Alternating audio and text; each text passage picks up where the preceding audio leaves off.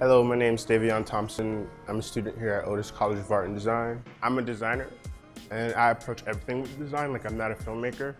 I designed a film. What's more design-like than putting graphics on like a shirt or like a hoodie or something? I just like type on everything. So even with this piece, like just showcasing a very like documentary style, like capturing reality, I'm able to like empathize with the person watching it. Like, people have told me that they have teared up or it made them reminisce of their youth. Like I said, I'm a designer and I approach everything with design. I feel like anyone can if they know the foundation of design.